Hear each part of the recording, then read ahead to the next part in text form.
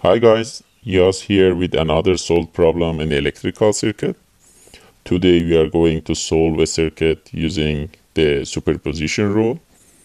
So we have a circuit with 4 resistors and 2 sources, one voltage source, one current source.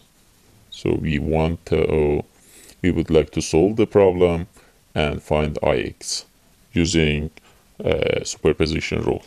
Before we start, please remember to rate this video, subscribe to my channel, and get notification when I'm posting a new video. Also, please help the channel by sharing videos and telling your friends about it.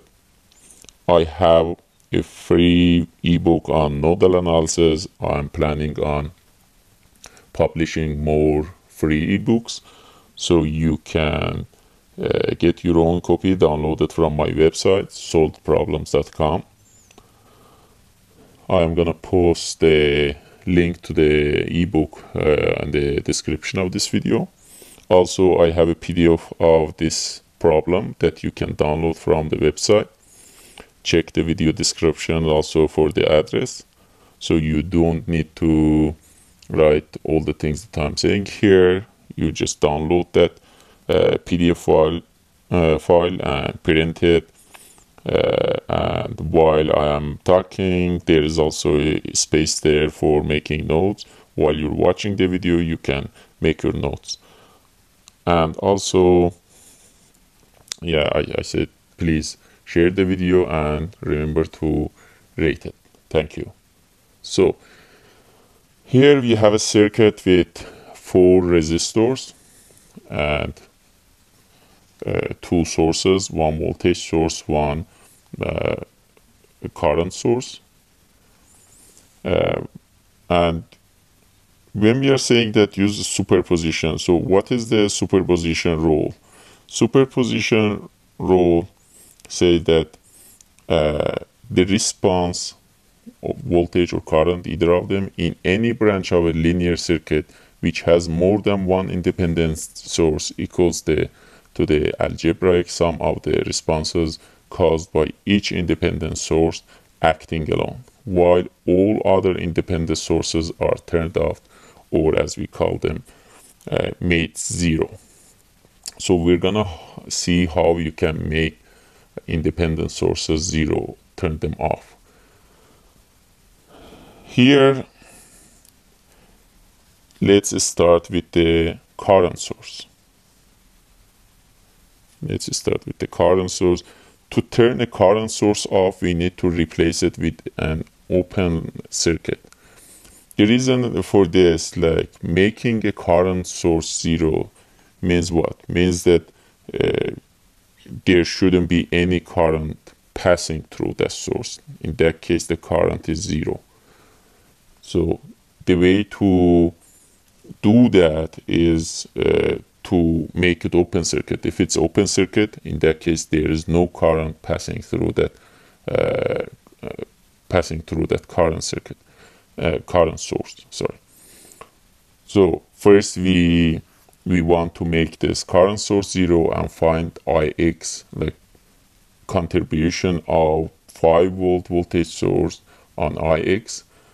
In this case, as I said, we need to make current source zero, and the way to make the current source zero is to replace it with open circuit. In that case, we can say that the current passing through this 2 points is zero, I equals 0. Okay, so, or we can also still simplify this, get rid of the 2 terminals and just use a simpler form like this one here.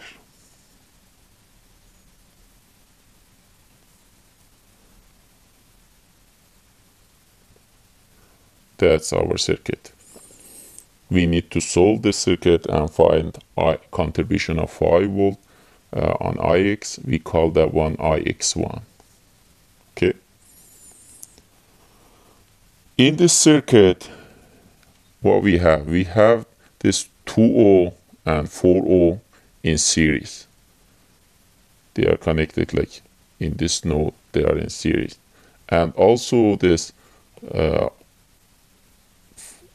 we have 1 ohm and 3 ohm in series.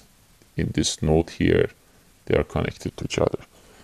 So we can simplify further this circuit, and we can come up with, let me bring the circuit for this one, this circuit.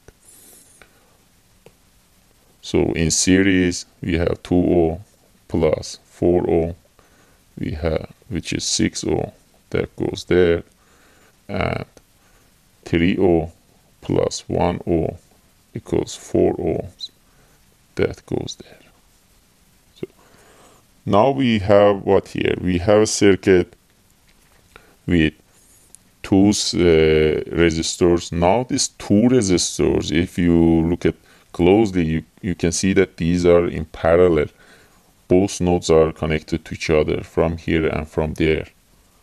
So these two are in parallel.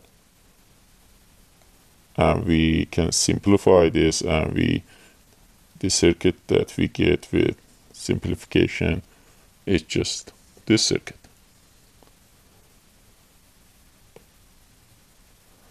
So we have 4 ohm in parallel with 6 ohm here, and that means what? That's 4 by 6 divided by 4 plus 6, and that's 2.4 ohms, and that goes there. Now we can easily find Ix1. Ix1 is just the current passing through this 2.4 ohm resistor. So Ix1 equals 5 volt divided by 2.4 ohms, and the value is 2.083 amp. So that's the contribution of 5 volt voltage source on this Ix. Now we need to find the contribution of current source. So the next is to make the current source, find the contribution of current source. So for that one, we need to make the voltage source 0. Let me bring the circuit here. So this is our circuit here.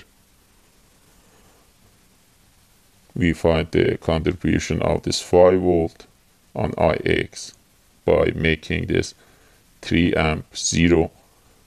The next is to find the contribution of 3 amp on this Ix by making this 5 volt 0. So how you make voltage source 0? Voltage source 0 is just short circuit. You should replace it with short circuit. And to remember this, what does it mean that we make voltage source 0? That means that the voltage should be 0. Like for current should be 0. For voltage should be 0.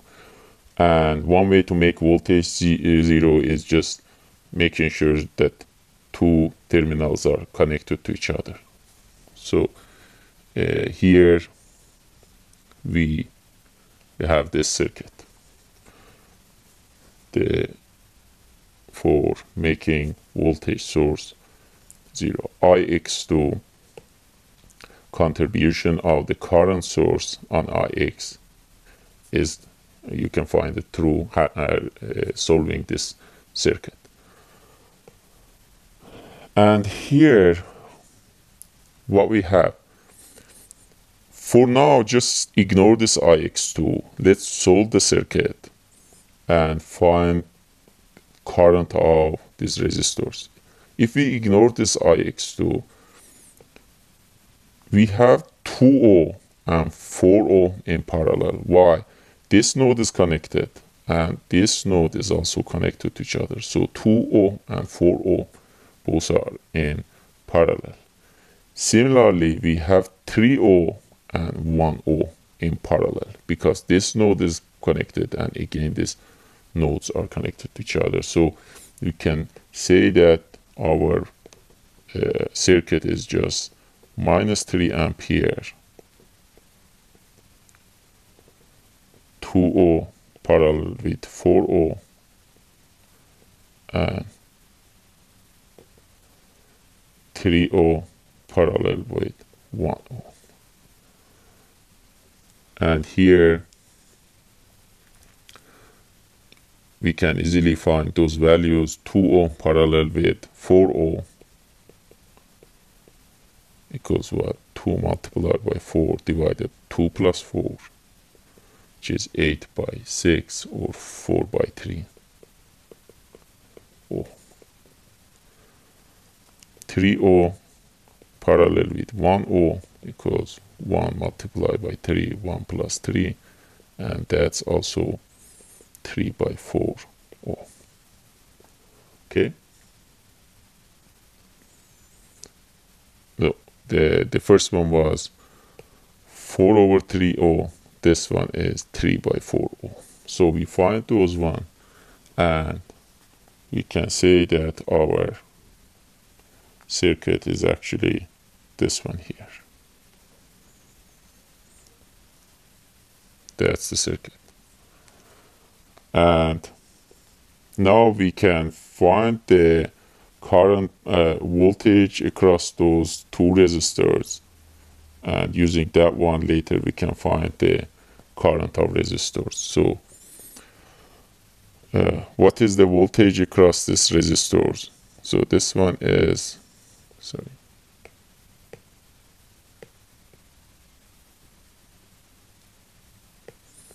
this one is 4 by 3O, this one is 3 by 4O, and the current is passing through them is -3 amp.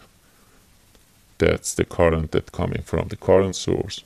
The same current here, -3 amp. So this, let's call this one V1, this one V2. V1 equals 4 by 3 multiply -3 amp.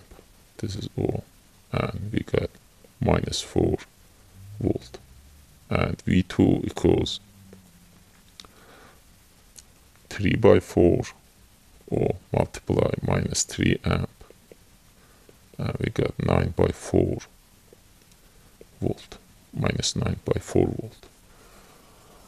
So if we go back to the circuit,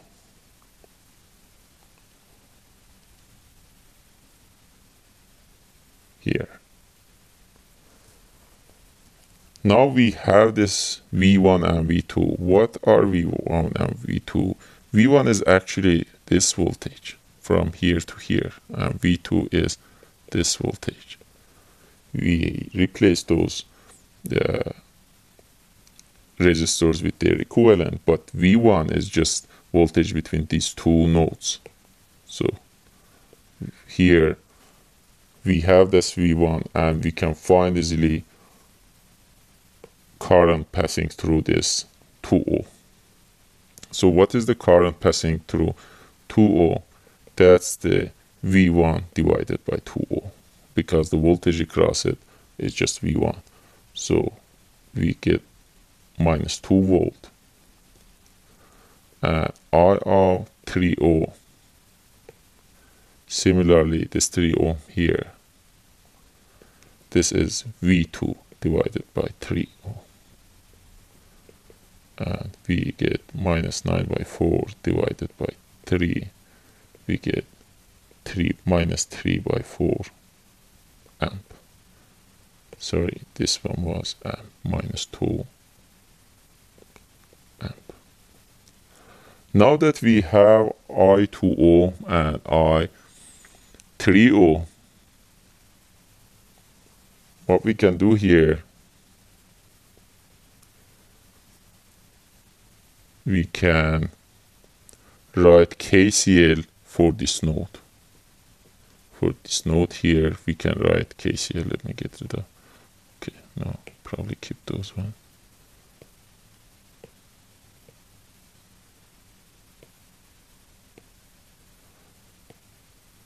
So we want to write KCL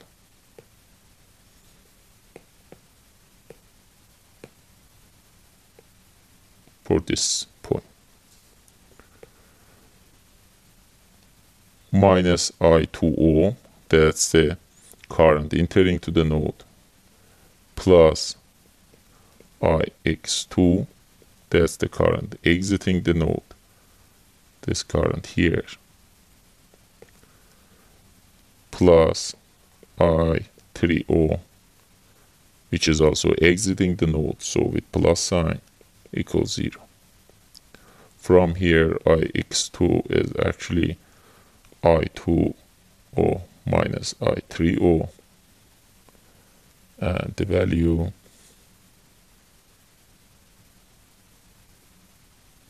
becomes how much? If you replace this, I2O is minus 2 amp, I3O is minus 3 by 4, so plus 3 by 4, and that's equals how much? Minus 1.25 amp. This is the contribution of the current source on IX. We find the contribution of voltage source on IX. We call that one IX1 if you remember. Now IX superposition says that equals IX1 contribution of the voltage source plus IX2 contribution of the current source. How much was IX1? IX1 is here 2.083. 2.083 plus IX2, which is minus 1.25, and the answer is 0.8333.